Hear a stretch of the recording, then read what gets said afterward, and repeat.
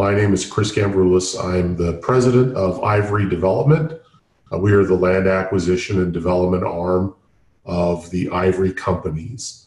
Our job is to acquire the ground, the land, and work with the local land use authorities, whether they're city officials, planning commissioners, etc., to get entitlements, the land use approvals, zoning, engineering, etc., and then we build the infrastructure for the neighborhoods.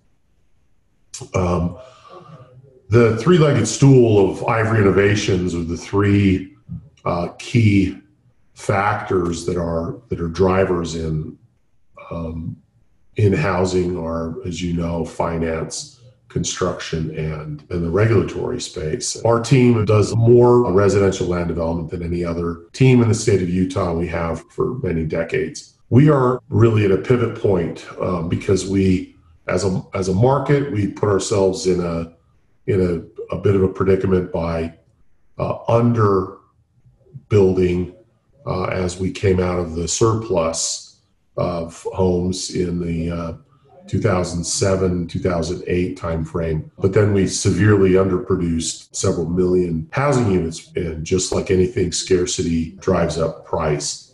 The regulatory element of it really is probably the hardest pinch point to navigate around, because it is the one that we have the least amount of control over.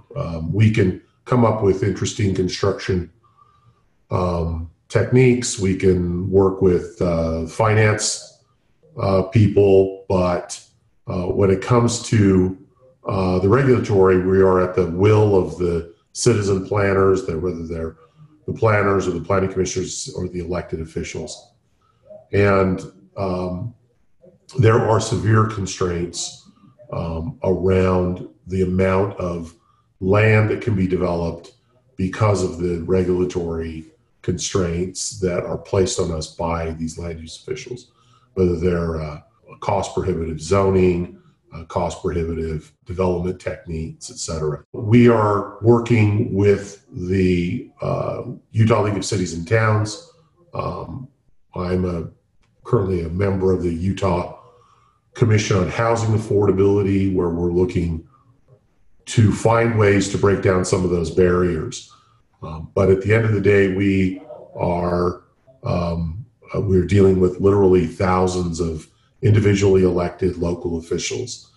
And we think the best way to break those barriers is to educate them on why we're here, how we're here, and ways to combat the NIMBYism that really is the driver for a lot of these deleterious land use regulations.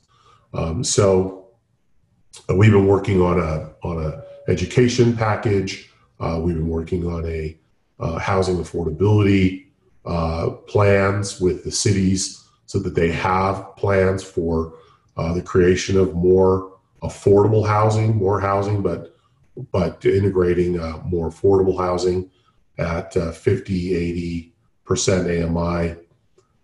And we may have to have some penalties. Right now, there are no penalties to local cities in Utah who are not complying with the moderate income housing element of their general plans. That's probably the last thing we want to do, but it may be what has to happen.